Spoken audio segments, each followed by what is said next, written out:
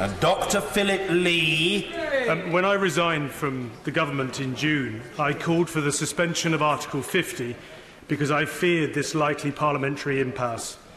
I know the Prime Minister is a thoroughly decent person who has public service running through her veins. With that in mind, and with an eye on the importance of the responsibility of government, could the Prime Minister outline to me the legal, the legislative and political requirements of suspending Article 50 or indeed revoking it? I say, as I think my honourable friend will know, there is, of course, a case, has been a case before the courts on the issue of the extension of Article 50. But this government's position is clear: we will not extend Article 50.